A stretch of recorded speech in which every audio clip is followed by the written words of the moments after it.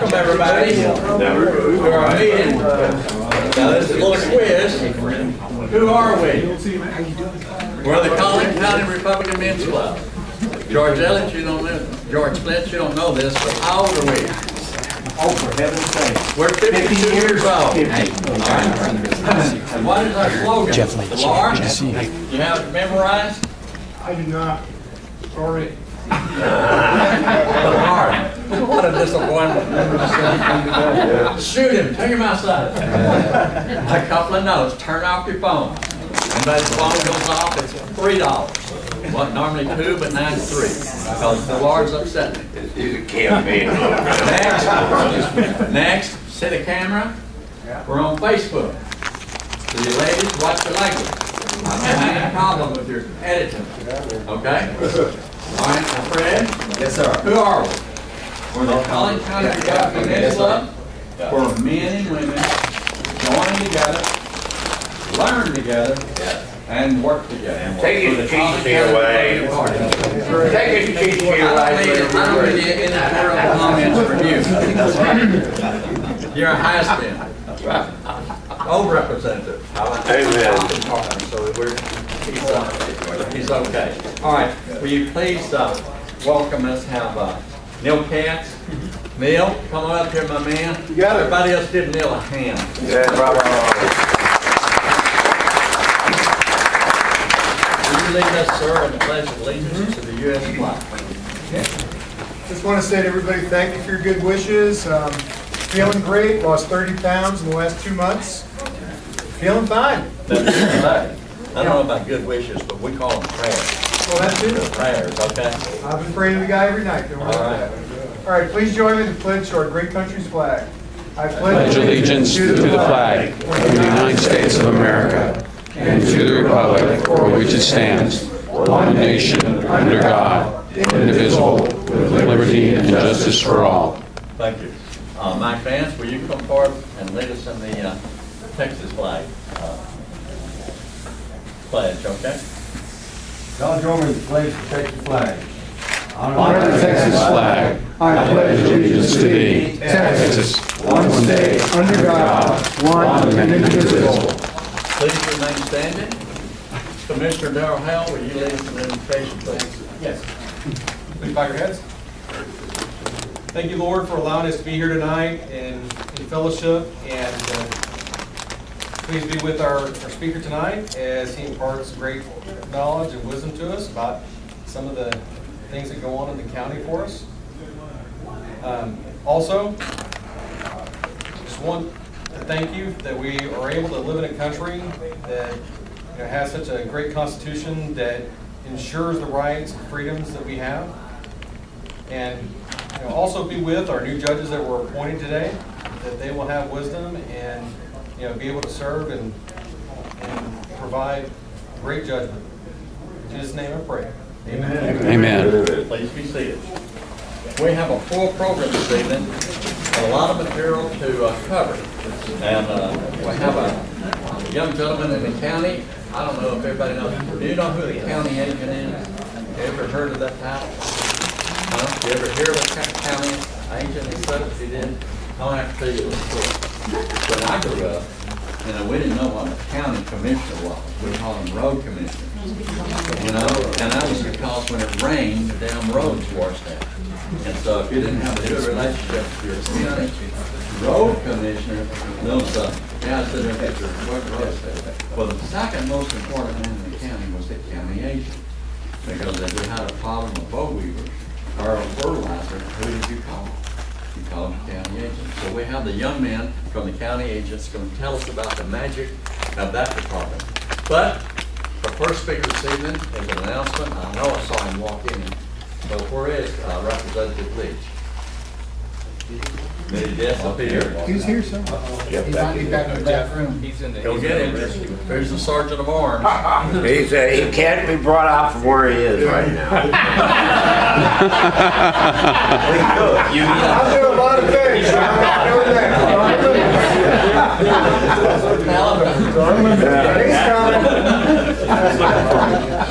He is. He wants you to go say something. Hey, Richard.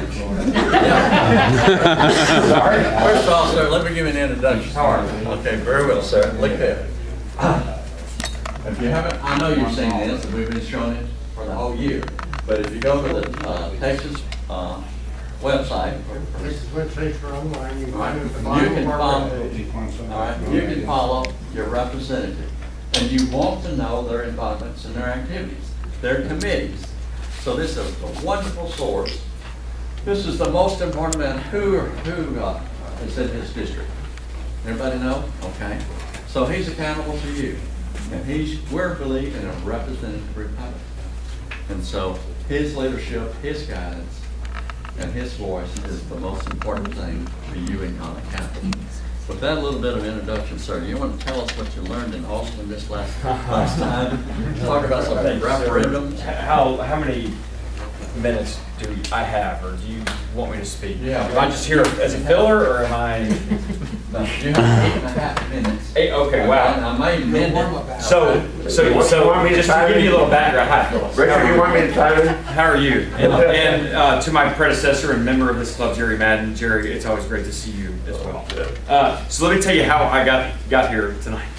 Should I tell the story? So I had this on my calendar. We have a scheduling meeting with our team every Friday, and we were meeting last Friday, and we saw this on the calendar for this Thursday night that I'm supposed to be speaking tonight. And I texted Richard yesterday. I said, "Hey, just wanted to confirm I'm speaking tomorrow night." And he said, "What?" I didn't have you on the calendar. Yeah, you didn't. So I'm the fill-in tonight. I don't know who canceled, but I'm here. I'm the backup plan. So yeah. So thank you, Judge. How are you? Doing well. Good to see you. Good to see all of you. So let me just briefly give you an update from my perspective, and so great to be here tonight. I was planning on being here, and I'm glad I'm here. I'm glad it worked out. We have a lot going on. There's a lot that people are talking about. There's a lot that a lot of people are focused looking back on the legislative session, some things that we did well, some victories that we were able to accomplish together, some missed opportunities. I know that all of us would probably like to talk about. All of us are looking forward to the fall, to 2020, and the challenges that we're presented with, not only across the country and in the state of Texas, but here in Collin County. Richard and this group, of course, plays a key role in that. What I want to focus on is where I see us right now here in Collin County, and I want to tell you some. Can I give you some bad news and then some good news? Let me give you the bad news first.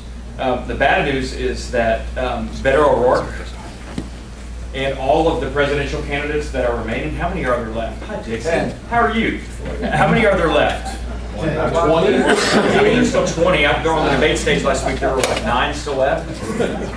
The bad news is that Beto and Elizabeth Warren and Bernie Sanders and Joe Biden are all talking about raising taxes on the middle class, growing government, offering free everything, free college, doing away with all of the impending student debt in this country, growing government.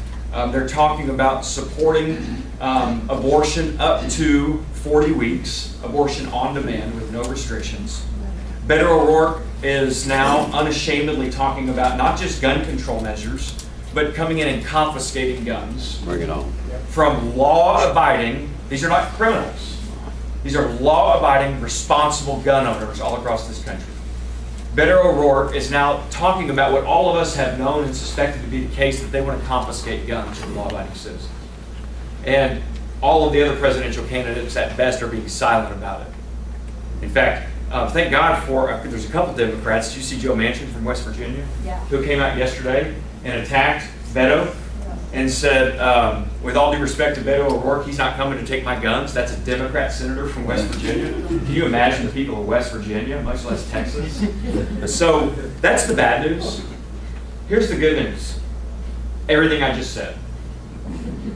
Everything I just said.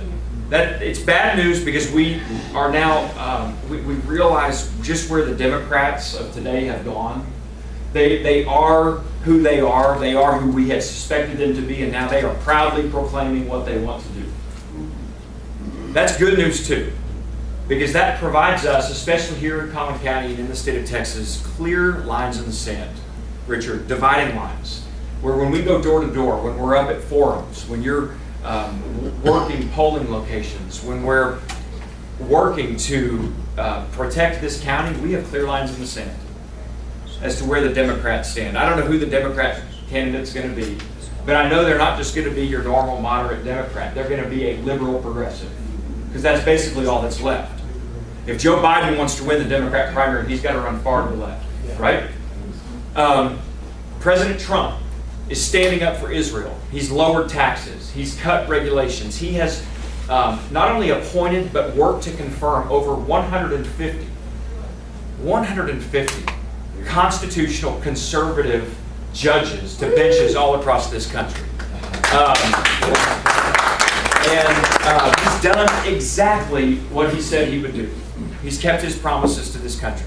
Lower taxes, cut regulations, done exactly what the Republican Party has been preaching for a long time. So if you ask me, I know a lot of folks, Republicans in Texas, are concerned about Texas turning purple and maybe blue. Is it a potential? Yeah. Could it possibly happen? Yeah, but I'm not worried about it, because the ball is on the tee for us to hit it out of the park, or to hit it straight down the fairway, I should say. We have such an opportunity here to protect, not only to protect, but to build upon what Dixie Clement and Jerry Madden and Phyllis Cole and Richard Dodson and so many of you in this room, I could go, Fred Moses, have built here in this county. I'm so blessed to have been raised here in Collin County and in the state of Texas.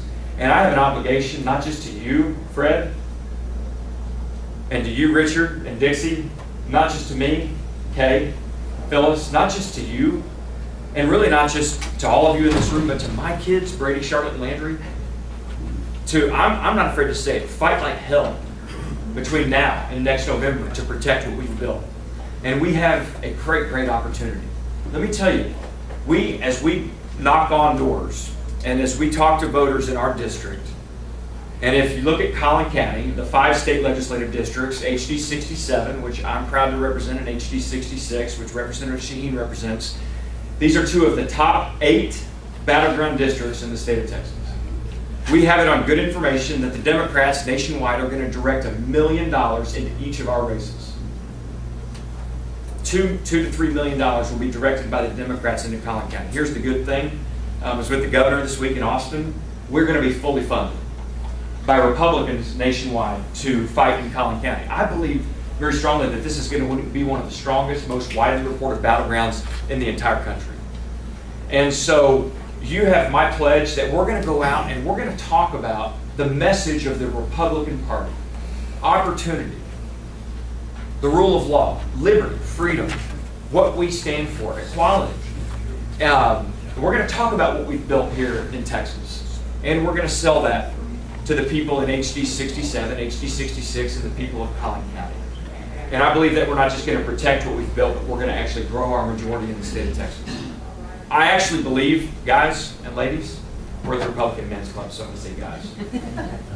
There are Democrats in this county, people who think they're Democrats and may have voted Democrat, that know they need to be voting Republican. And if I were to go tell Democrats across the street that Beto O'Rourke is going to come in and threaten to take your guns, they'll be like, where do I sign up to work for the Republican Party? I believe that very strongly. We're sensing that. We're getting that. Our polling shows us that. So I look forward to working with you, Richard, and your group in spreading that message. We have a challenge, but I'm up for the task. Are you? Are you? Let me give you just things, and then I want to, if you have questions or comments, I want to take them. This November, this past session, I was proud to author and pass legislation that officially will, if the voters of Texas approve it, ban the possibility of a state income tax. In the state of Texas, it will allow you this November, it's Prop 4. There's 10 propositions on your constitutional ballot. Prop 4, which I was proud to author and pass, will allow you once and for all to ban a possibility of a state income tax. You say, well, I thought it was already banned. I thought Bob Bullock banned it back in the 90s. Bob Bullock, to his credit, y'all remember Bob Bullock? By the way, Bob Bullock would be a Republican today. He was still here. Bob Bullock made it very difficult, but he didn't ban it. Jerry, where's Jerry? Was that right before you came in? No, I was there. You were there? Okay. So I assume you voted for it, right, Jerry? I voted for it. Yeah, you did. So Jerry did great work. We're going to take it a step farther. There are Democrats here. In fact, I've got 5 Democrat opponents challenging me. 5 Democrats. 3 of them are huge Beto O'Rourke. Beto will put them up to it. They are aggressively campaigning against Prop 4, which should tell you they want to entertain the idea of a state income tax. Who's for a state income tax? Hopefully none of you. You look at the states that are doing well, the states that aren't. Yeah, right. The states that aren't doing well, most of them have a state income tax, and we don't. We're going to protect your paycheck. I want to encourage you to start to spread the word to vote for Prop 4. 68%, our polling shows us that 68% of Democrat voters statewide support this proposition. So what we're going to do is we're going to go out and meet with those Democrats in our district. And we're going to tell them that this is a Republican-led initiative and that there's Democrats here that are campaigning and aggressively against it. They want to tax your income. Talk about property taxes, sales taxes, whatever. They want to enact a state income tax in Texas. Maybe not now, but possibly 8 years from now. That would be disastrous. So vote for Prop 4. We're going to continue to fight for life, for liberty, for freedom, for the rule of law. Look, we did not get everything right this session, and I'll be the first to admit it. And we got work to do. We never have. Do what? We never have. Thank you, Jerry. We never have. That's right. But I believe, and I hope you do too, and I'll say this in closing, that Texas is worth fighting for. If we lose Texas, and there's Democrats across this country that believe that they can win Texas and turn it blue this November. If we lose Texas, we lose this country. If we win Texas, which I believe we will, we save America. And I think that the heart of that battle for Texas is right here in Collin County, right here in Plano, Allen, McKinney, Frisco, Richardson, Dallas, Prosper, Salina, all those cities. All right. So, are you up for the fight? Can I take any questions? All right. Any questions or comments? Yes, sir. Why would the Democrats target Collin County? Because they think they can win. Yeah, but this has been a Republican county for as long as any of us can remember. Well, they're going all the way along. And it would seem like Dixie and I would not agree with you on that. Tip the scale. Texas is a state. This isn't the place you're going to win. Well, no, I would have believed you if you would have asked me on November 5th whether that was true of last year. I would have said absolutely. It's in a red county. Mm-hmm. It's Republican. It's one of the reddest counties in the state. In the country. In the country. Ask any president. Ask George W. Bush when he campaigned for president. Dixie, Fred, Jerry, you remember this? Every presidential candidate knew that the heart of red Republican ran right through Collin County in North Texas. That changed last November. Matt Shaheen in HD 66, Brian McCall's former district, vast majority of Brian McCall's district, won by less than 300 votes. I typically in 2014, 16, and 16, let's see, yeah, 2012, 14, and 16, the spread of our margin against Democrats. I mean, I didn't even have a Democrat in my first race. Jerry, did you ever have a Democrat run against you? Once in 16 dropped out, years? basically. Yeah, because they knew they couldn't win. Yeah. It was 16%, 10% last year. I won by 2.25%. Now, a lot of that was the Beto effect, the Cruz effect, the down ballot effect. It's a midterm election. You've got a president that we will all support, but that is largely hated by the other side. Look, hate is a large motivating factor for the opposition. They hate our president, and they're coming for us. And so, the population has changed so much. The numbers, I have the numbers, but we're up around 100,000 voters. But there's 94 people a day moving in Collin County. And most of them are not native Texans. Okay? I mean, they're from the north and the south.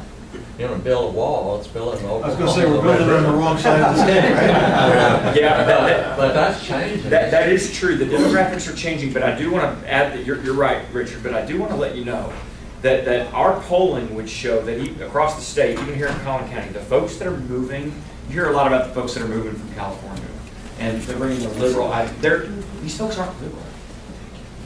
Largely they're apolitical, but they're not your people. They're not coming from San Francisco.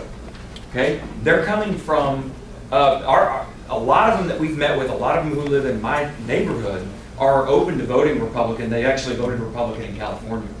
Not all of them, but a lot of them. Hispanics, our growing Hispanic population in the state of Texas, they believe in Republican principles.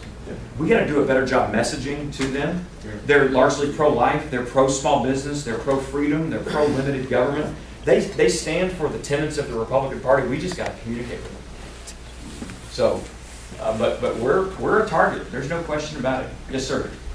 Talking to this demographics issue, I don't think there's a single person on my block in the line who was born in the state of Texas. But where I see the biggest problem is not the people coming into the state from outside. I see what's coming out of our high schools and out of our universities. That's where the problem is. And we need to take a look at that. I remember driving through Austin before the last election on Friday night, which I'll never do again. And all I saw were black Beto t-shirts. The legislature really has to start looking at our state university systems, where if we're following the national average, 87% of the faculty are progressive, and dealing with that. And my warning to all Republicans would be the biggest single issue that will drive Democratic voters is forgiving college loans. We need an answer to that one, because looking at a small state income tax versus, oh wow, I can get rid of $100,000 in student loans. Sure. Okay, Jeff, how can we help you? Well, let me comment on that, and then I'll talk about that. That's a great point. There's two people groups, population groups, demographic groups, I should say, that Republicans overwhelmingly are struggling with nationwide, including in Collin County. Millennials, which I'm not sure if I'm a millennial or not. I think I'm like on the other. Jerry, you're definitely not a millennial, but I don't. And suburban women.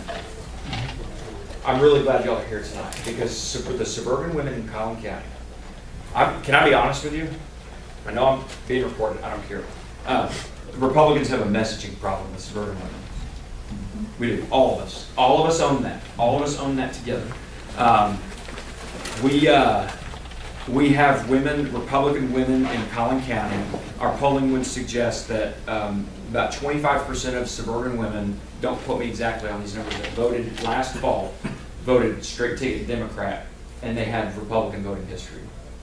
Why is that? There's two reasons. Number one is they were captured by Beto's nonsense.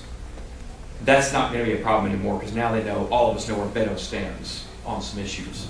And number two, it's a lot to do with the president. Just if you find yourself knocking on doors, Fred, and you're arguing with suburban women about an AR-15, you're having the wrong discussion with the suburban women. Okay? Let's just be real about that. Okay? Now, if you're having an argument about a woman and protecting her Second Amendment right to defend herself against intruders, people who may attack her at her home when she's getting out of her car when she's shopping, that's the conversation that we need to have. Because the number of women, suburban women across the state who've gone and applied for LTCs to arm themselves has skyrocketed in recent years. So it's not that our suburban women, specifically our educated voters, are against the Second Amendment. They don't understand why we need to have an AR-15. So don't get into the AR-15 discussion with them. Let's talk, yeah, okay. Okay, and I hope everybody in the room knows this, but already there are 6 confirmed Democrats running against our incumbent judges and the new positions. You do know that. Yeah. So you asked me, Richard, what you can do, and then I'll wrap this up. We got rid of straight ticket, not straight ticket, but one punch voting. In 2017, the last legislative session, we did away with one punch voting at the state level. There are some positives. There are perhaps some unintended consequences about that. I see some of our judges here tonight, our county commissioners. folks who are going to be on the ballot next November. They are counting on you. Andrea Strick-Thompson is counting on you. You on the ballot in November? Yes, and I have a Democrat. You are. You have a Democrat. So does, I think, look, every Republican is going to have a Democrat opponent next November. And if you don't go and tell your friends and our Republicans across the county to go down ballot, it's going to take a lot longer. Neil, you know this. And this is actually something I'm worried about. The logistics of our voting locations, you can no longer go in and take 5 minutes to vote. I've been concerned about this all along, and frankly, we're still working on the whole countywide voting issue, but it's going to take you 15 minutes to go vote. And we're working with the governor's campaign and the RNC, and frankly, the Trump campaign. They're very involved in Texas. Going back to your question about how Texas is, you should see how much attention the Trump campaign is putting on Texas. A lot of money, a lot of resources. We got to train our voters to go down ballot. You're going to have a lot of Democrats going to the poll, voting for whoever's running against Trump. They may vote for Elizabeth Warren, but they won't go down ballot. Hopefully. But our Republicans have to. So, Richard, that's one way we can start to get the word out, is to make sure all of our people know, take the time to go race by race, all the way down. 15 minutes may not be a bad thing. Millennials won't wait that long.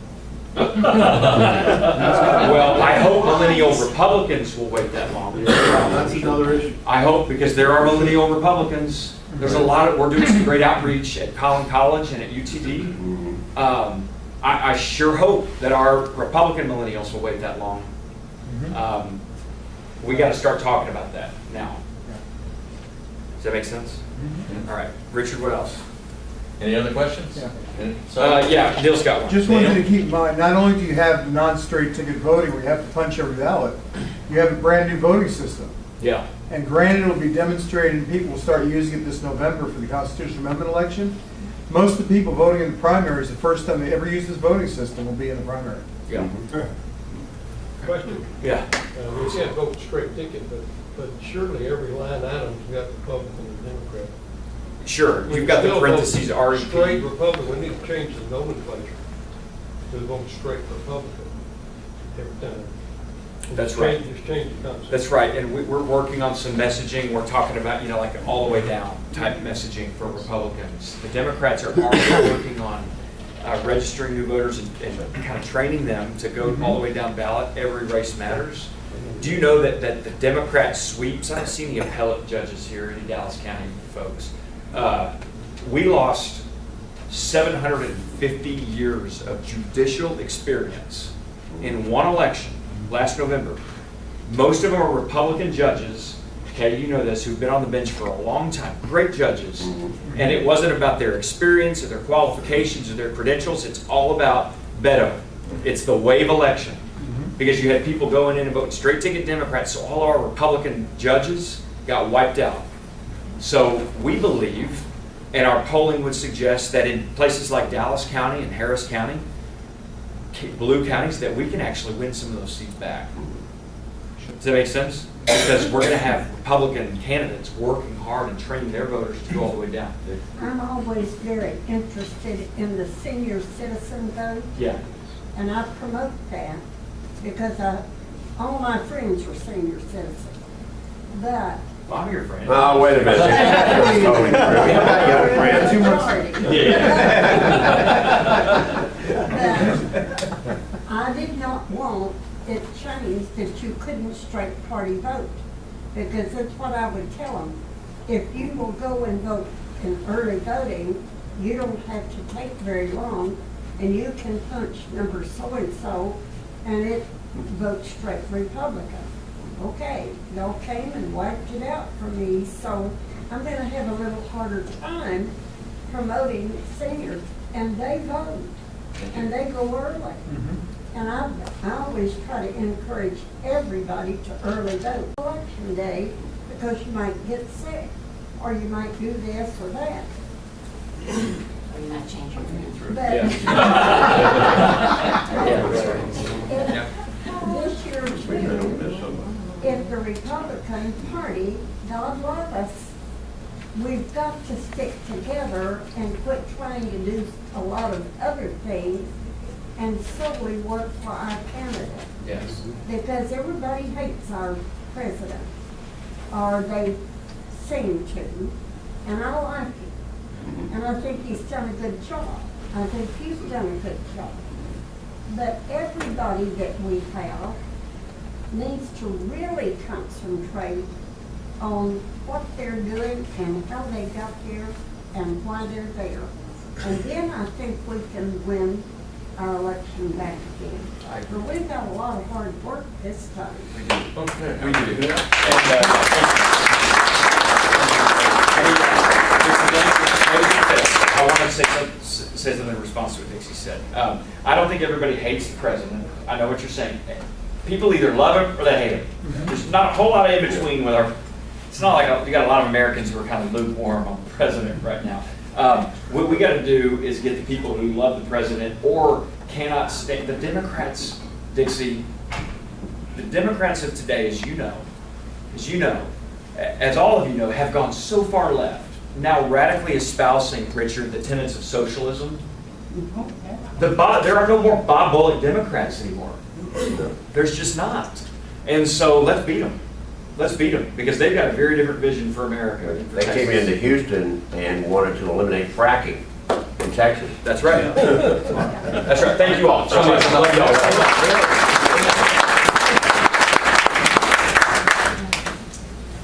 Now, I asked earlier, and I'm going to repeat it. Do you know who your county agent is? And do you know what functions he has?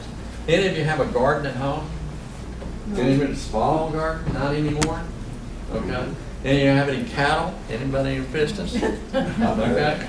This young man I met 4 or 5 months ago. Yeah, something like that. All right. Something like that. Quite impressive.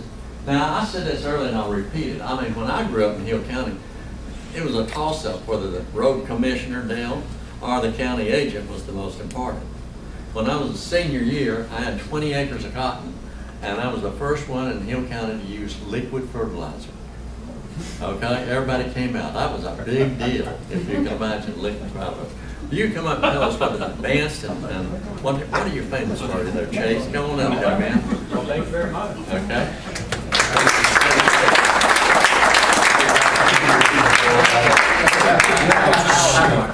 Yes, sir, I do.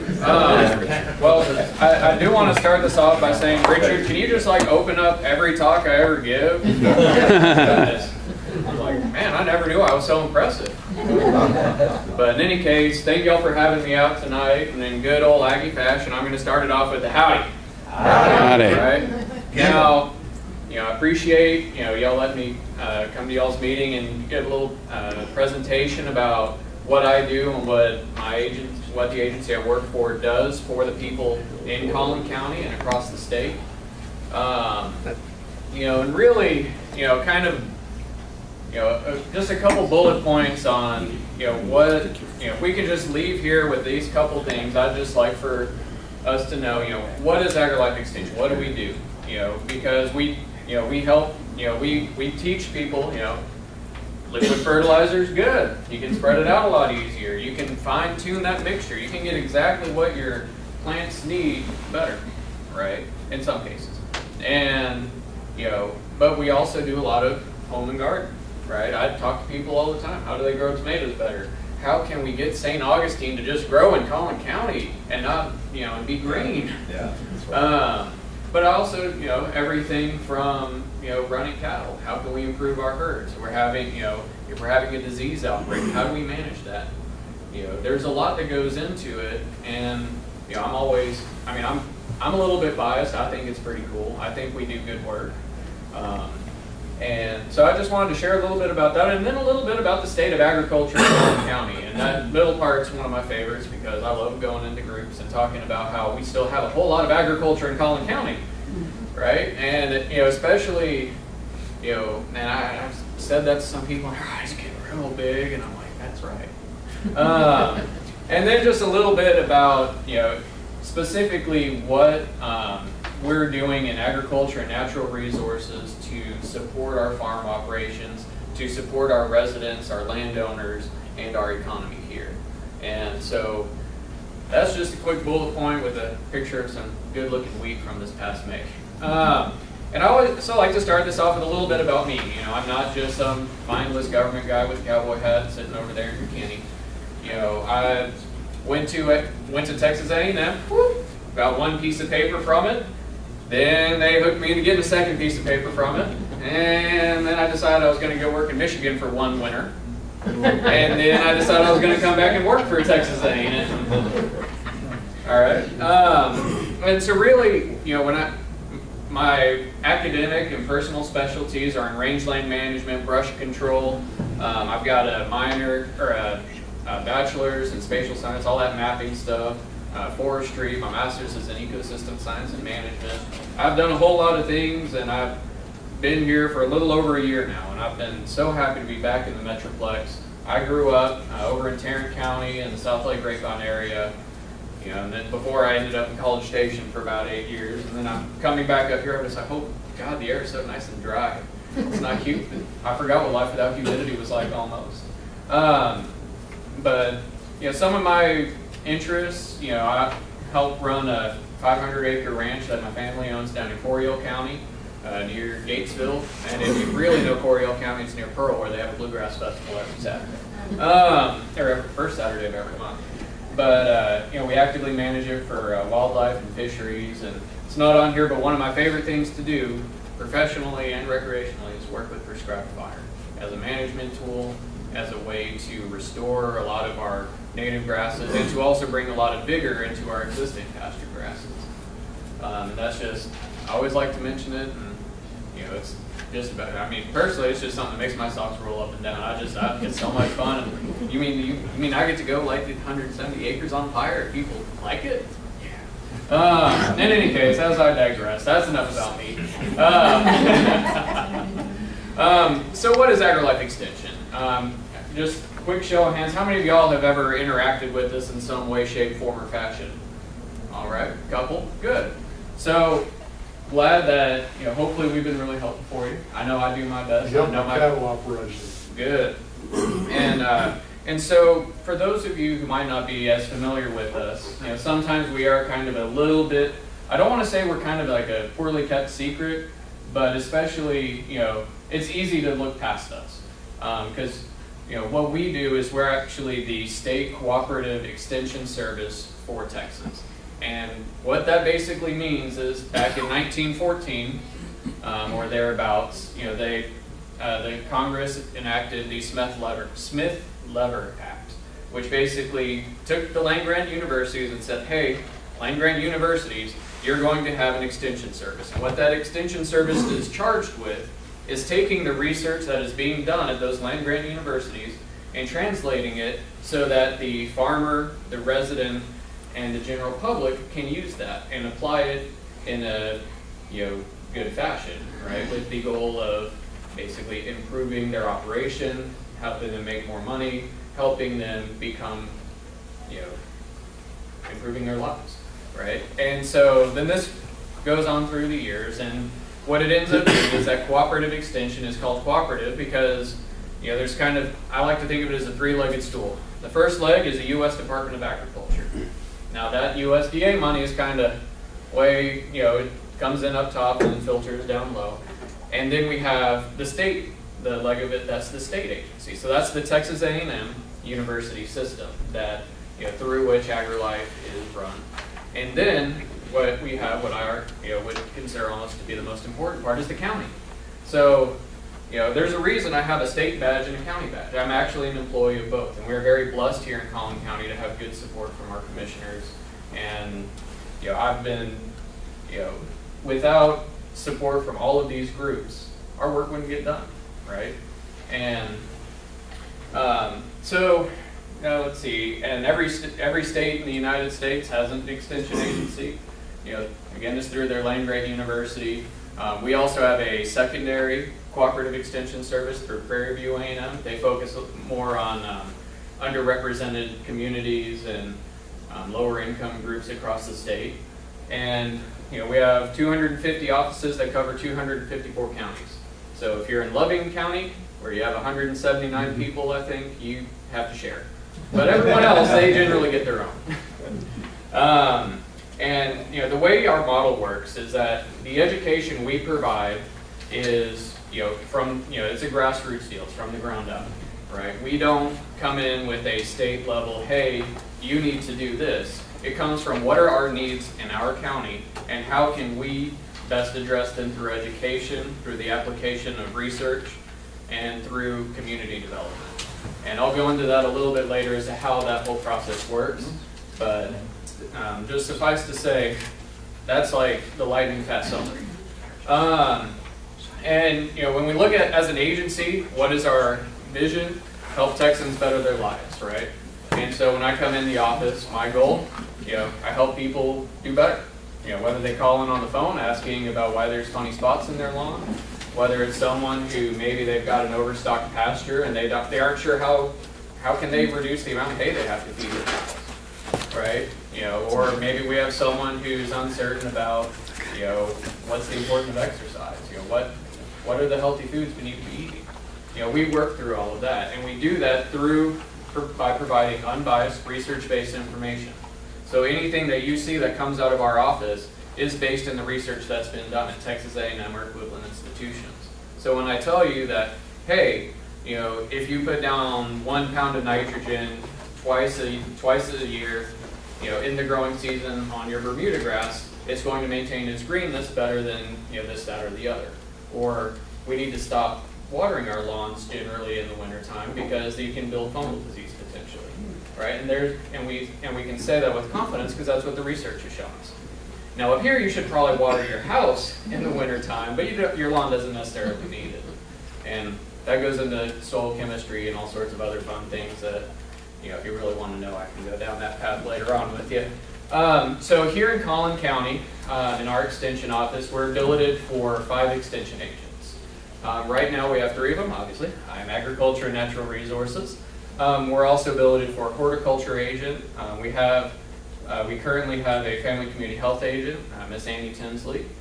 We have a Better Living for Texans position that we're waiting to be filled. And then we have Amanda Parks, who is our 4-H and youth development agent.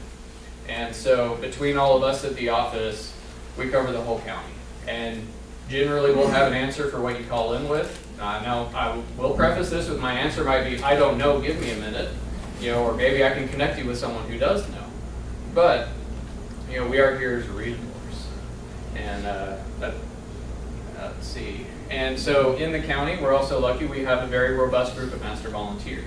Our master volunteers are basically trained volunteers who go out and represent extension to the general public, right? Because at the end of the day, there's only one of me, and I can only be in one spot at one time. But we have almost 500 master volunteers who go out and do a lot of good in the community. Whether that's our master gardeners who, they run our research and demonstration gardens out at Myers Park. They have booths, they teach classes. Caldwell Elementary and McKinney, they have an after-school garden club. We were at the first session, they had near on 80 kids, right? And so every Monday they get together and they have a garden club experience where they're teaching kids about, what are healthy vegetables? What do plants need to grow? What is the connection between the food we grow and what we pick at, Kroger, right? Because there's a lot of people who don't always know that, and think that steaks just come off a styrofoam tray. Pro tip, they don't. But yeah, and so our master volunteers, we have 3 primary groups. We have our master gardeners, we have the Blackwood Prairie master naturalists, and then we have our master wellness volunteers. And and between those folks, I pulled the numbers I think a month or 2 ago. And in 2018, that was almost 34,000 hours of volunteering. So they are active. And if you do a little bit of math and figure that their time's worth 20 bucks an hour, that's about $650,000 worth of effort. So, and then over that same time frame, they also made contact with over 1 million people. Right? Again, we look at what I can do. Even if I were to run around and preach on the street corner, extension, mulch your grass clippings, all that, I couldn't hear. And so I always like to brag on my master volunteers. They're great. And we also have our 4-H program, right? So, and we have 11 clubs. I think Yeah, I think we're still at 11. We have 355 kids, and they do everything. So 4-H, you know, of course, you got the livestock. You know, you're showing chickens, showing animals, livestock. You know, but we also do a lot of other things. We have leadership and public speaking competitions every year. We go down to A&M Commerce, and all our 4-H kids from Fort Worth to Texarkana go to A&M Commerce. They compete in public speaking. They compete in shooting sports. I'm a judge for our district shooting sports team, right? So when they punch all the holes in the paper, I'm the guy with the pencil circling them. But you know, they're very active in a whole wide range of different activities, and you know, see, they're generally more impressive than I ever was when I was that age. I'll put it that way. So that's just a little bit again about extension, kind of what we do, you know, what's the basis for what we're doing. So now a little bit about agriculture in Collin County. Yeah, 2019, because that's the year it is.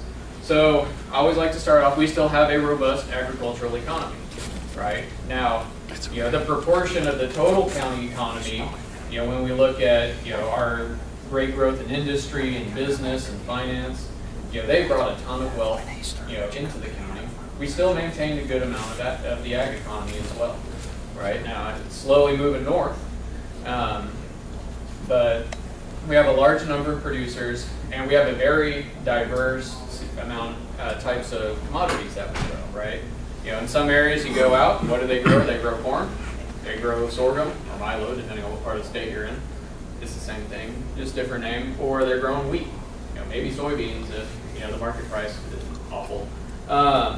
And that's about it. But here in Collin County, we got a lot of stuff. I've got a whole slide where I just kind of like to go through it. But you know, the reason that we have a wide variety of agriculture is because there's a demand for it. You know, we have a lot of small acreage farmers. All they do is they grow vegetables, they produce meat that goes down to the restaurants in McKinney, in Dallas. There's a huge demand for local food products, and our landowners and farmers have risen to match that, right? And you know, let's see, and then of course we have our farmers markets all across our cities, and then a lot of direct-to-consumer sales. So I think it's Reeves Family Farm over there by Melissa. You know, they have a big old okra picking festival every year, and they grow like 3-5 acres of okra. And if you've ever grown okra, you know that once you get that in the ground, you're picking okra twice a day for months. You better really, really like the taste of okra, or have a lot of friends that really like it, or something like that. But you know, there's a lot of opportunity in the production as well as in connecting with the consumers. So what do we grow? Well, we grow our traditional grain commodities. We have corn, we've got wheat, we've got sorghum. Cotton has been kind of coming back. You know, of course, this year was just an agricultural disaster, basically. So we'll have to see if they grow it next year.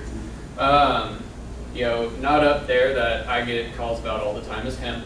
That is a thing. People are excited about it. It's still illegal to grow it, so no one's growing it legally. I don't know anyone growing it. Don't tell me if you're growing it. So we also have a lot of vegetable and orchard products or production. So, and that's, I mean, from hydroponics and aquaponics. You know, again, growing greens, growing all sorts of custom hydroponic products for direct to restaurants. We have a lot of fruit production, peach orchards, plums.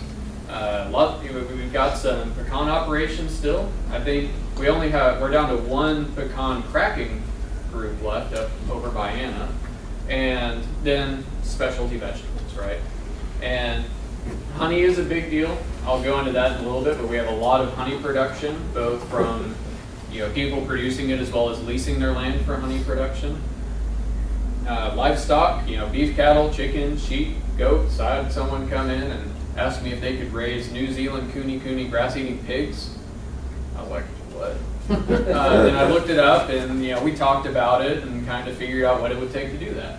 But we've got people who are willing to go out and meet these niche markets, right? We've got just fun ag fact of the day. For every pound of lamb we produce for domestic consumption, we have to import 2 pounds of it. Right? Because we are not able to meet this demand. Just on a statewide level and a national level. Also, Texas is by far and large the biggest producer of sheep in the U.S. In fact, but we have a lot of landowners who are stepping up to that, because you can raise acreage, you can raise sheep on acreage that you couldn't necessarily raise cattle on because they graze differently, right? And so there's a lot of opportunity there. We also have recreational livestock, horses, and if you're a horse person who says that their horses aren't recreational, I understand, but by and large they're mostly recreational. And then we have a lot of show animals. So again, going back to the 4-H FFA, they gotta get their cows from somewhere, y'all. Same thing with their goats, their rabbits, etc. Here's one of our local honey producers, Desert Creek Honey. They're actually like right on the county line up over by Blue Ridge. But he is a huge honey producer, and I've got some cool pictures. We went on a tour there the other month. And here's a fun map. So when we look at ag use across the county, that's it. So I pulled those in December of 2018, and it's all color coded and all that good stuff that makes a map geek like me very happy. But basically, depending on where you're looking, we're still between probably 30 and 50% ag use in the county in some way, shape, form, or fashion. Now, ag use, depending on your definition of that, at the appraisal district, wildlife management is acceptable ag use. From the USDA's perspective, or the U.S. Department of Agriculture's perspective, if you're not growing and producing on it, and it's not in cropland reserve programs or anything, that might not be counted as agriculture, right? So just depends on whose definitions, but that's about where we're at. And about half our farms operate on 10 to 50 acres, right?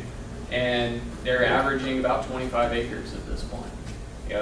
I think 2018 we were looking at about almost $78 million worth of economic value. About 66.8 million of that was from direct commodity sales. So we're, that's the grain sorghum that's going in the elevator, that's the vegetables being put on the truck, the goats being sold at the auction. And if you also put it on a graph, here's a graph of basically agricultural production value in dollars from 1992 to 2017. Notice it goes about like that, right? With a little blip in there because crop prices weren't doing so hot after about 2012. But generally the trend is increasing. Because why is this? We're more productive on the acreage we have. We can raise more animals, we can raise more crops more efficiently and more better, to use an Aggie term, right? And so here blue is just the added value of crops and livestock. Now this one's fun because if we look at the number of farm operations and the average size of that operation, they're exactly opposite. So we've almost, since 1992, we've more than doubled the number of farms in the county, and they've pretty much halved in acreage. So again, what does that tell us? That means that people are still wanting to farm.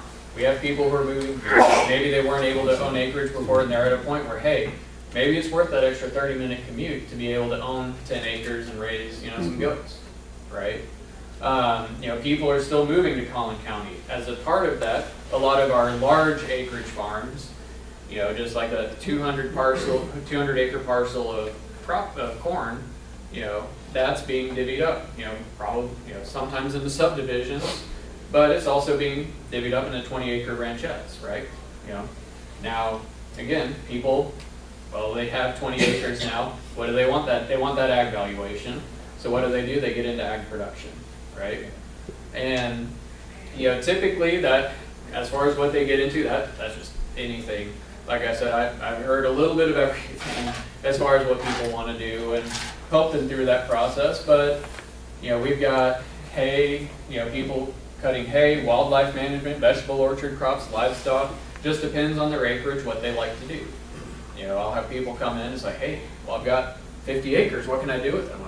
Well, what do you like to do, right? Because my whole goal is if you like what you're doing, you're going to treat the land right.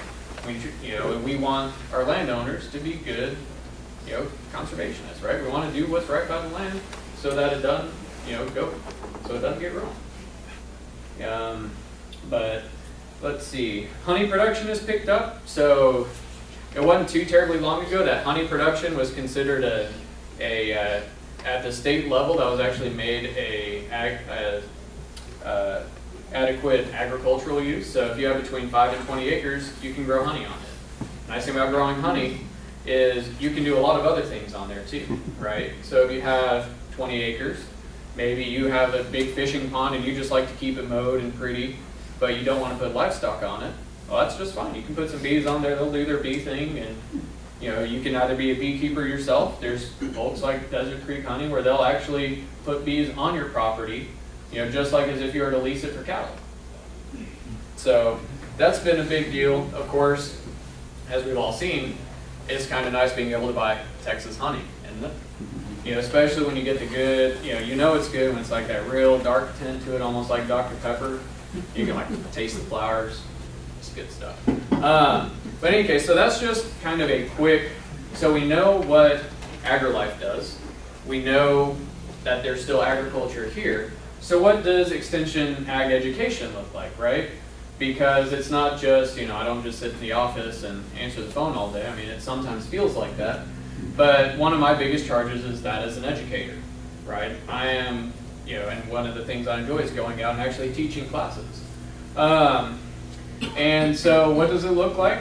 Well, putting on classes. I tend to split them up into two kinds, in-house and partner programs. So the in-house programs are ones that, about this time every year I sit down and my boss says, Chase, you need to get all your plans for 2020 figured out. And I'm like, yes, sir. And so I sit down and plan out everything for 2020. All right, in January we're doing a vegetable production workshop. In February we're doing pond management.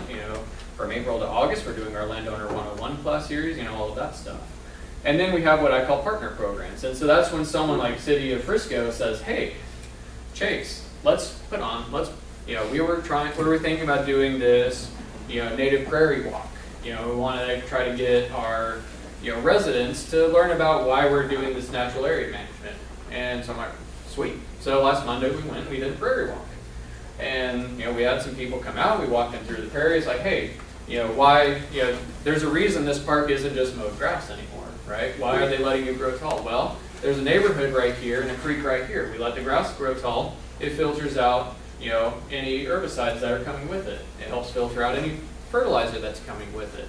It conserves our water, helps us have cleaner water, which, we all like. If we go into Levon Lake and go fishing, we like being able to eat the fish we catch.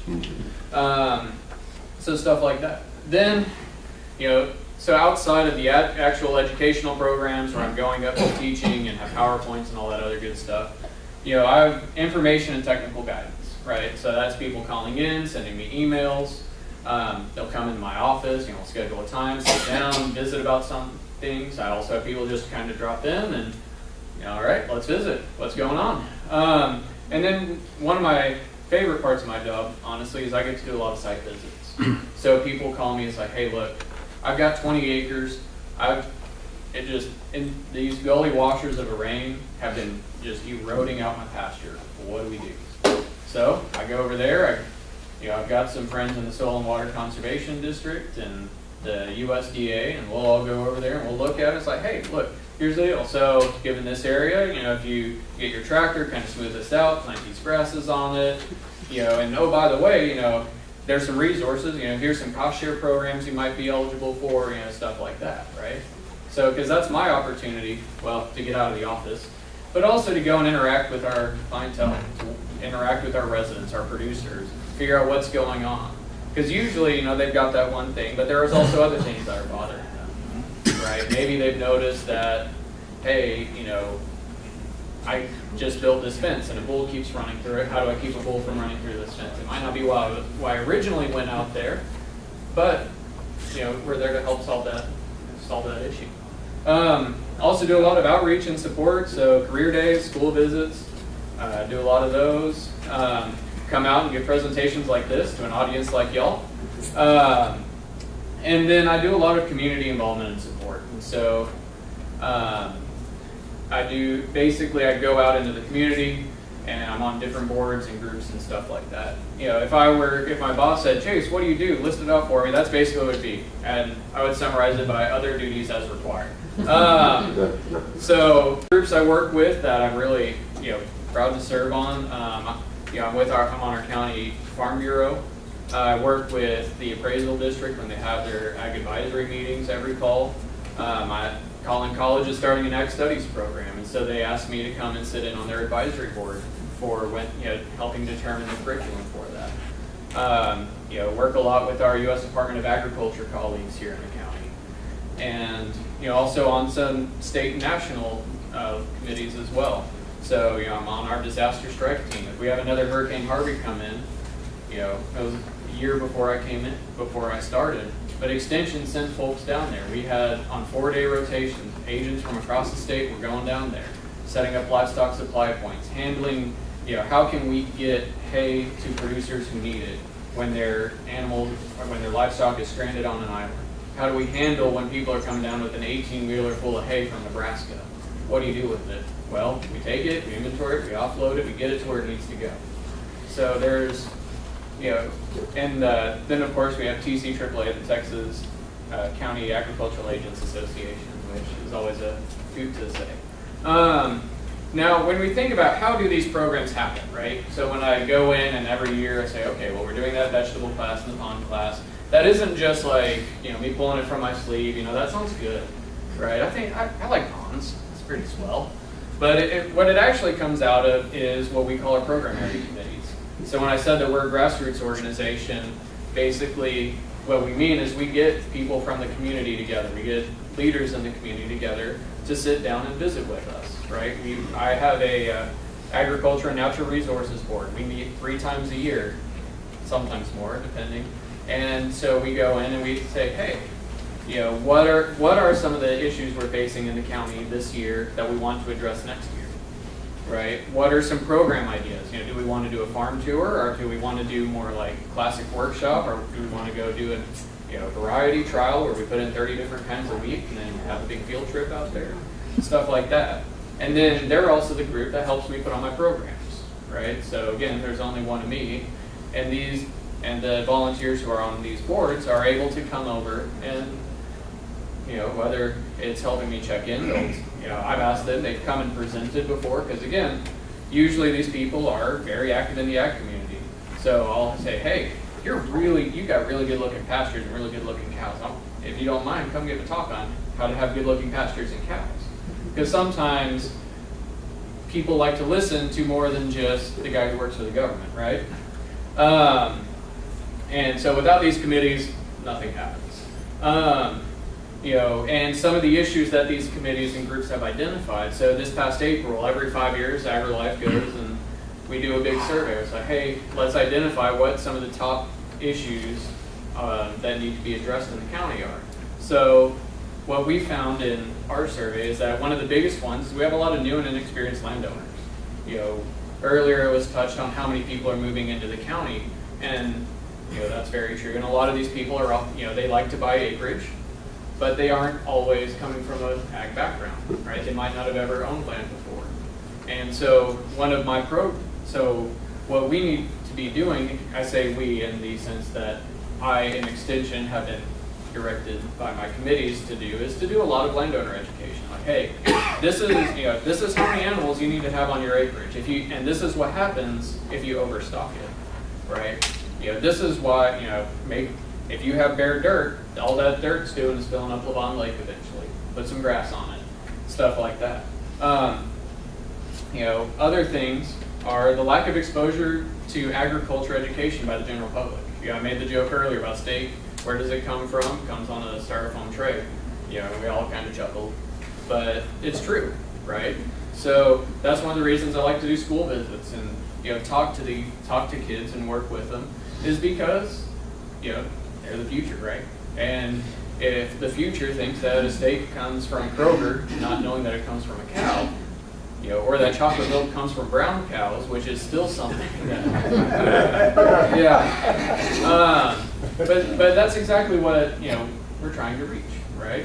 And then we have water and soil conservation. I've talked about, hey, how do we keep herbicides and fertilizer out of our waterways. All right, this is how we do it.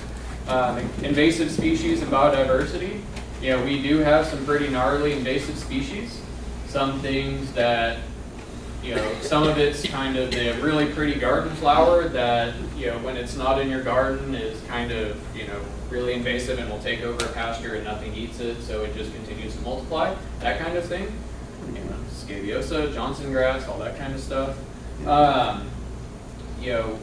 And then we also have, with the whole biodiversity thing, there's a lot of push in the ag community to try to get a little more biodiversity. Why? Because of things, like the monarch butterfly. Everybody loves the monarch butterfly.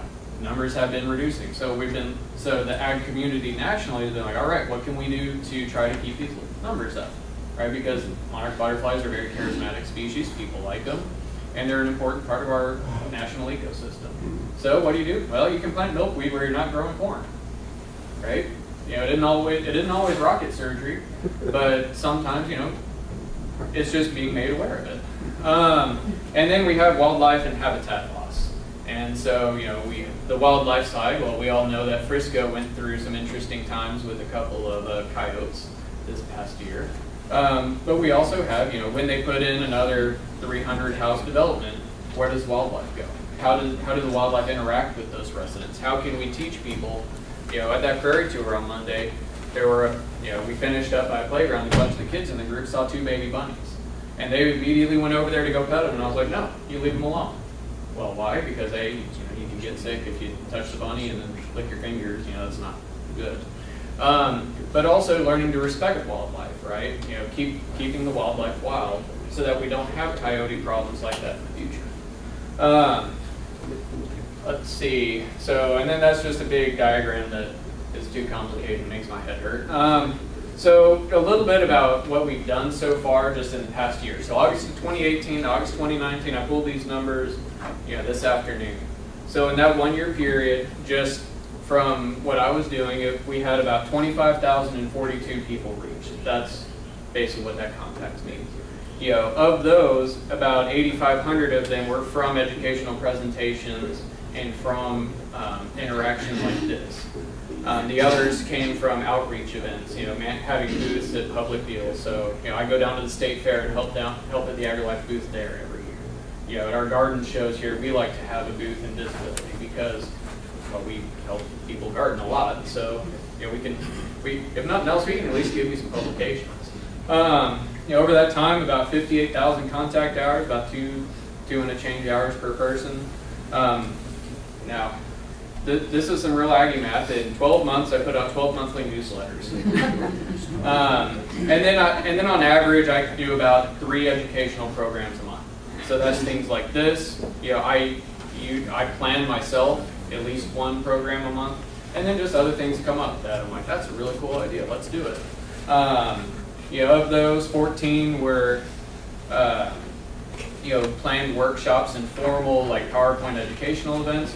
21 of them were invited talks and presentations, again, kind of like tonight. And then in that time period, I've gone on 155 office and field visits. That's gone up. Well, because it's now September and I've been out in the field since then. Also, I do want to highlight one of the more fun programs we've been doing is we've been working with the Sheriff's Department and doing some inmate education, teaching work skills.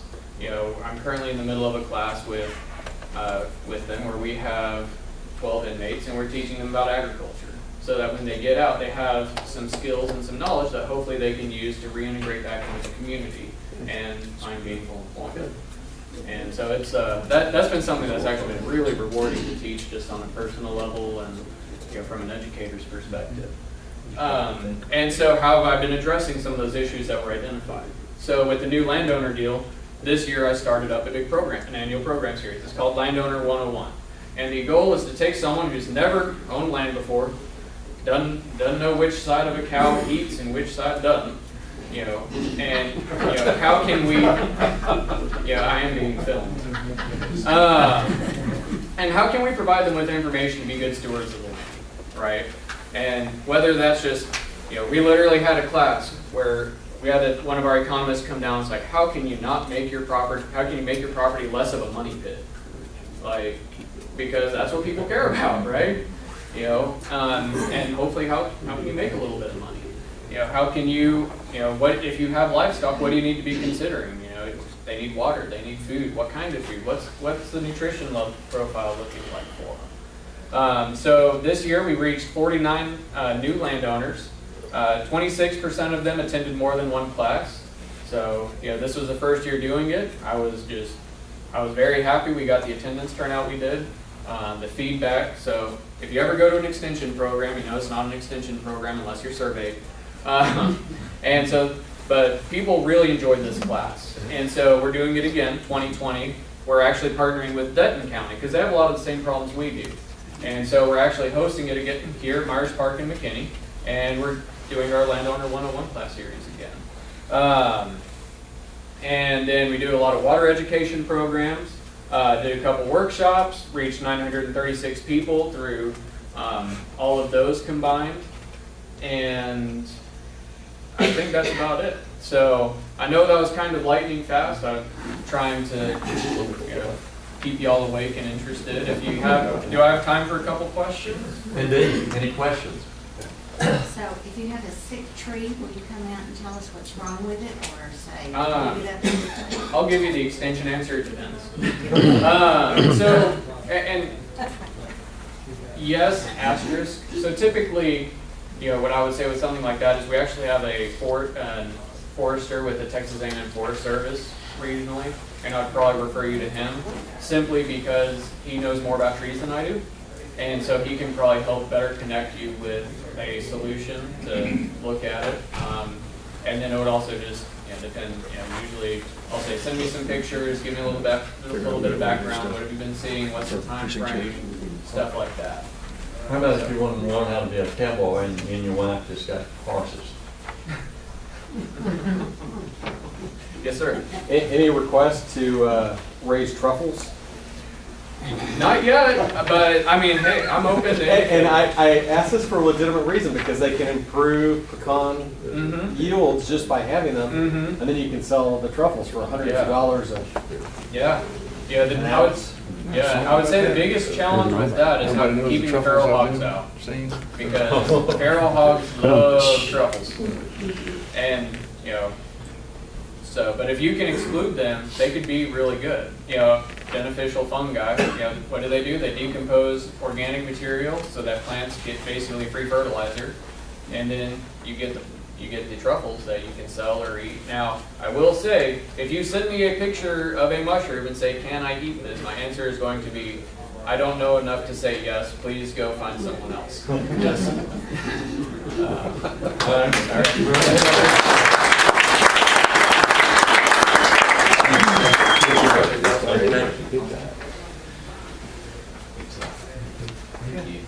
Okay, now we have some special announcements that we need to cover. And so that y'all know, we'll have, after these announcements, then we'll recognize our elected officials and candidates. I purposely do that. Most of you know why.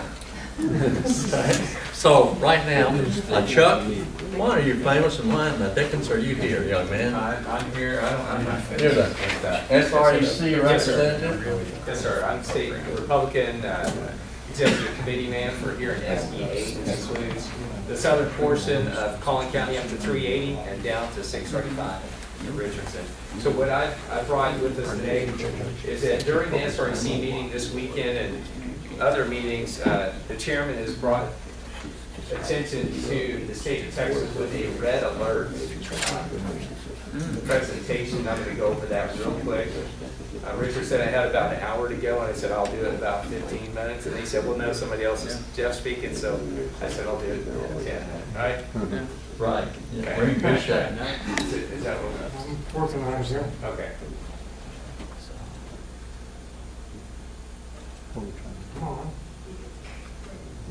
So this will hopefully answer some of the questions y'all had when Jeff was up here. He told you about some of the attacks. Why is it people are coming to Collin County? And why do they think they can flip Collin County? And what can we do about it? It's alarming in some situations, but technology's great when it works. There we go. Yeah. That's a CD job. Hey Chuck, did you hear what one mushroom said to the other mushroom? I look like a fun guy. I didn't want to leave. That must be an engineering joke. No, sir. Check this right here, this USB. Check this one right here. There we go. This one right here, the 2020 turnout projection. Okay. Awesome. Yeah. Thank you. All right, so Red Alert, Texas, just to get us active here in the county and all over Texas. Thank you. Do I, is there a clicker or something? Yeah, there's one there. Is this and a clicker? Which one? Is this it? Yes. Okay. And I do just hit it like that. Okay. Awesome. So this is what's been going on the financial results. These aren't as up to date. This was earlier in the year, whenever Chairman Brooke was here in the springtime. Right now, we have about $2 million on hand, and it's the highest amount we've ever had in the Republican Party of Texas.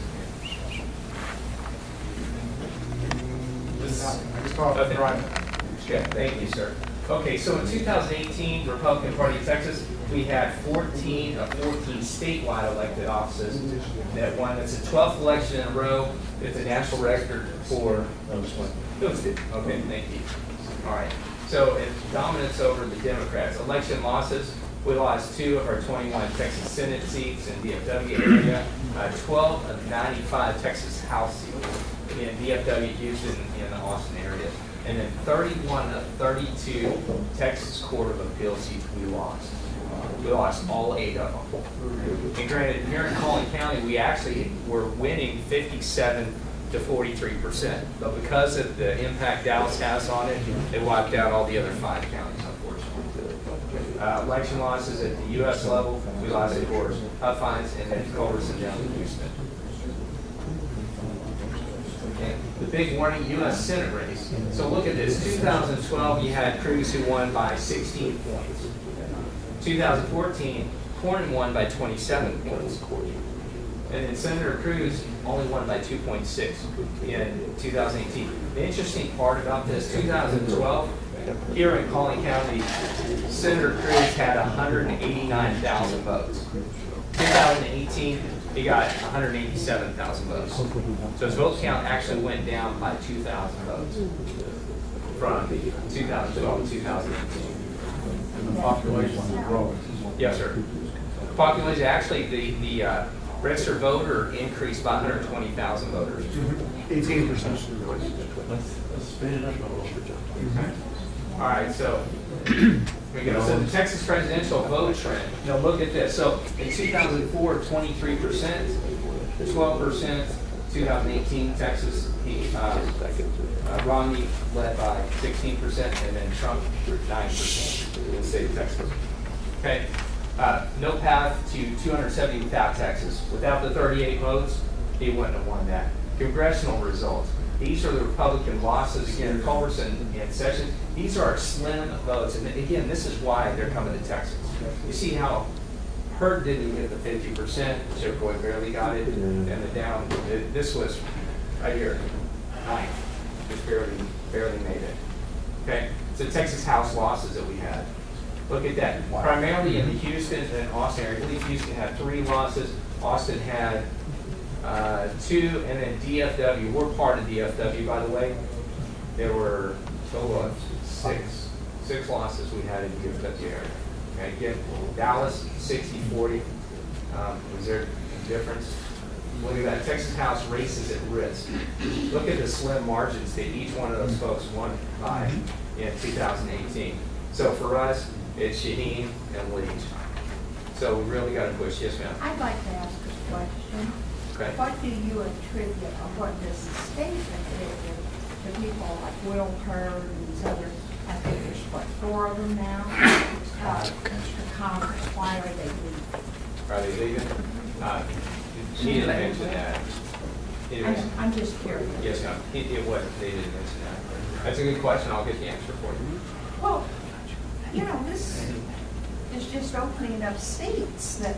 Well, you know, back in 2018, we had, what, 44 Republicans that just dropped out completely.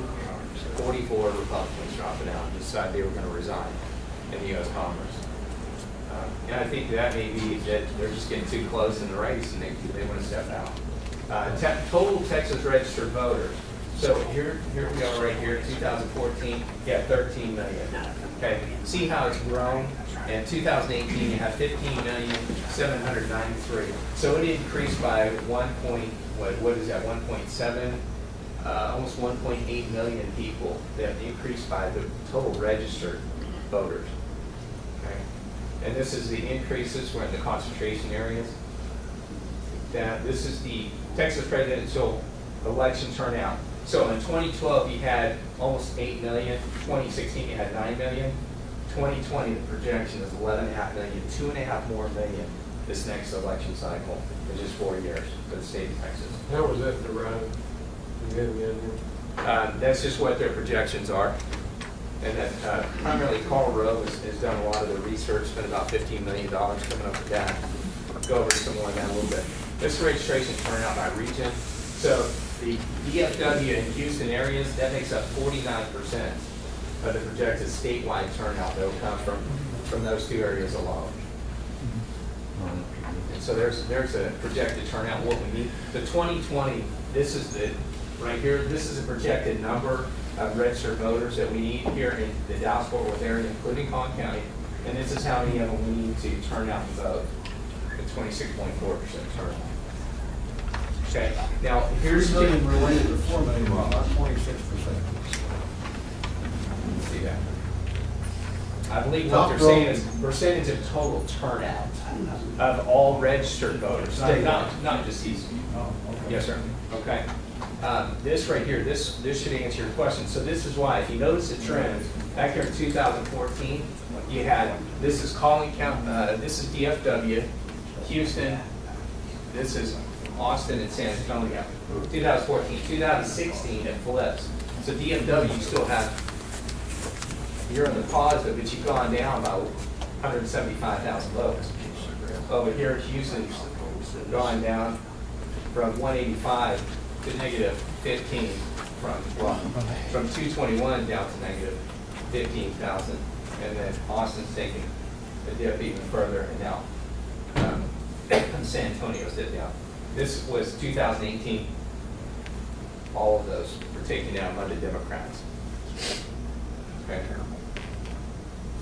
So Red Alert Texas, the mission is we projected 11.5 million votes in 2020. We'll need 5.8 million for a majority. Trump got 4.7 votes in 2016. Abbott got 4.7. We must turn out 1.1 million more Texas Republican voters in 2020. And 2/3 of those must be in the targeted counties. What will it take to win?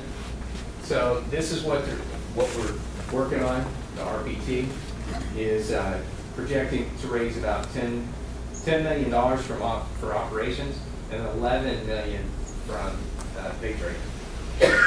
What are they doing? They've got field staff that are coming out. So the great thing is what Jeff was saying earlier is that the great thing is RPT, got RPT, Abbott's team, and you got Trump team all working together right now. They've got the machine going, which is phenomenal. You'll see April Lenahan, she's with RPT, she's been here, great. She'll bring people in from Tarrant and Denton County. That's what they did with some of the municipal elections.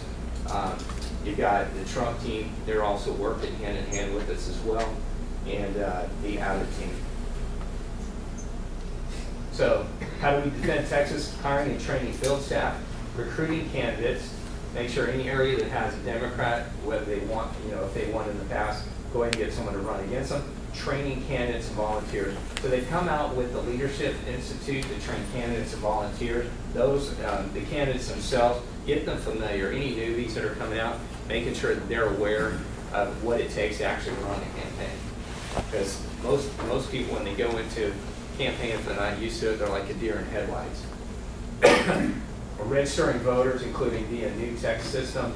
This is a great system. They can now use the text system. Remember, I'm sure some of y'all got text from Beto and those guys asking to get out and vote. The RPT has a system now, rolling out new systems and processes in municipal school board and constitutional elections. Great thing is this year we got really involved as far as our RPT. We got the Plano elections, we got Allen elections, and a little bit with the Frisco. We're the only, by the way, Collin County is the only one who actually did that. We got the RPT involved. So we need to be grateful for that and get their help. Field staff locations and focus. So in the DFW region, the focus is on Hispanic, African Americans, and the Asian voters. I would recommend also the Indian vote as well would be a great group for us to reach out to. So the Abbott campaign, they've got 5 different areas of focus. It is going to be the youth. Those are the high school students and their parents. They're going to work on the young Republicans and college students. TFRW, they're focusing on the Hispanics and the minority engagement as well. Other minority engagement. Okay. Sorry. All right, so these are some of the tools. Have people go out there and text if you need somebody who isn't engaged or hasn't registered to vote. TX vote to 72,000. They'll get the information sent to them. Another thing that we're doing, we're improving block walking and phone banking application options. Here's the cool thing. So back in July, Chairman Dickey went to the summer meeting that the RNC had. He was the only person there that could say that he had block walkers in his states. Pretty cool, huh? You know where those block walkers were? Right here in Collin County. We were the only ones block walk in the whole United States. Pretty awesome, huh? That's what I keep telling you, we're leaders. New map and events counter on the Texas GOP. Go out and look those out. Make sure every Republican-leaning person you know is out there registering to vote. Refer excellent potential, support Republican municipal and school board candidates prepare during a constitutional election. Right here, this is important. The Democrats have gotten so involved during the Allen election against Benny Brooks and Chris Schulmeister. They had people sending postcards from California out to some of the voters. Fortunately, we squeaked one of those out with Chris Schulmeister. He won by 4 points. Bain, he's a machine, so he's going to trust anything that comes in front of him. Great guy. But anyway, so that's the end of my presentation. One of the things that we've got here, these are the new cards for engagement, Republican versus a Democrat. I've got some of those right here. We've also got Spanish on the other side. And all this is just an engagement card we can hand out to folks that we see. It's pretty non-invasive. Let them see the difference and take one. One of the things we're going to be looking at doing is also for our below the House district seats, we can apply for CRC funding. Judge and County Commissioner Hale, I think they helped you out last year.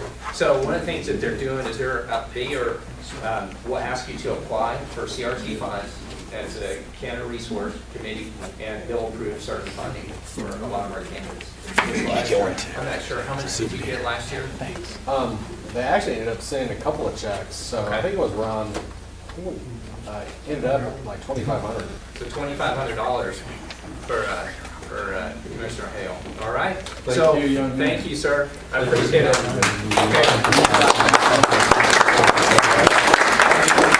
All right, a couple more things. We have a wheel of fortune, okay? Now we want to hear about the Trump involvement. Yeah. Neil? Quick announcement. To get on the ballot, you have a choice. You either pay money and filing fee, or you do a petition. If you run for president, you're dealing with 50 states and over 3,000 counties. Money adds up pretty fast. So we have a petition on the elephant desk over there for Donald Trump.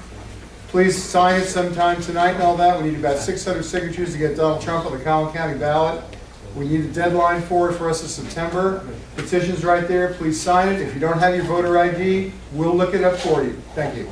Yeah, now that's very important. So everybody, please try to remember and sign. Daryl, Wendell, do you have it?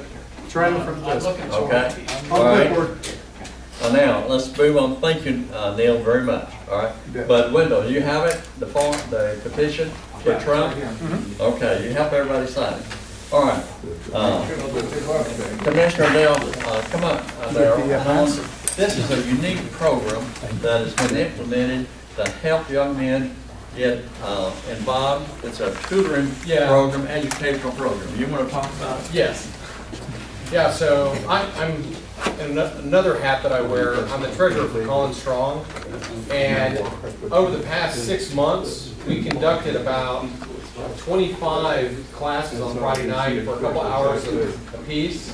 And it was on a variety of subjects, from sign design and placement to walking to social media, you know, how to set that up, just a variety of different subjects. And you know, we're helping out candidates, you know, across the board. We really feel like coming up as well in the next May cycle is going to be a real fight for the Collin College trustees and also for the city of Allen, because Allen's got term limits that are going to take out, you know, 5 individuals. So the Democrats are going to come hard for them as well. So if you want to if you know candidates that want to get involved, you are a candidate that wants to learn about a specific subject, just email me and let me know, and you know, we'll get you on the mailing list. That way, you know, we can let you know on every Friday night as we have subjects come up. What it is we're training on. CollinStrong.org, or what is it? What's your website? Yeah, CollinStrong.org. All right. Yeah. And Ellen Skidder and you got together to put this together. Yeah. So we have educational tutoring service. Yeah. We have Brian Newman's our president. He was Angela Paxton's campaign manager. Myself, I ran a decent campaign. It was successful. I got elected. You know, and then you have Ellen. You know, so she's the other half of the Sheriff Skinner team. So she's kind of unofficial campaign manager. And then we have Darren Myers, who's he's our resident psychologist, psychiatrist. Be able to he psychoanalyzes the Democrat opponents for us. All right, but now this is on a fee basis when they go in and register. Yeah. Okay. So it's an educational tutoring service. Yeah, we do it. We do it basically in groups, blocks. So if you wanted to do like 6 classes, it's like $450. 3 classes, we do it for $250. If you just want to do it a la carte, one at a time, we do $100 a session. We just put the money back into paying for rooms, materials, and supporting Republican candidates and causes. Say more. This be something that you could look at as a young man. Look at, okay, as a candidate. Just got elected to College. Jay, this could be very valuable. And we did this for the city of Plano. You know, we had 8 different candidates that came from the Plano races. There were 6 of them that we had, you know, multiple times, and you know, I think we helped them out, you know, get them kick-started. Ultimately, it's up to the campaigns to go out and win, but we were able to help them out on multiple different fronts, and hey, it turned out well. You know, so. Yeah, I've worked with these guys. I've seen their classes. They're phenomenal. They're great. They're very active, very committed to what they're doing. They'll be there whether you show up or not. They're there. You see them, you know, where they have 1 person, where they have 10 people. Very, very committed, very knowledgeable. You know, you can tell in Plano where 1 person alone can make a difference. So, I mean, you know, getting Shelby elected alongside Lily, you know, made all the difference in the world for Plano. So, if we can just make the difference for 1, you know, that's a success for us. Okay, thanks. Well, and that's the thing. We helped them get set up in Plano together as a slate on Campaign Sidekick, just a walking tool. Got them all going. They ended up knocking on 75,000 doors. Just an amazing amount. They knocked on a lot of doors like twice. So, Eric, you know, you can go ahead and turn it off. Okay. All right, because I thought you done that for us.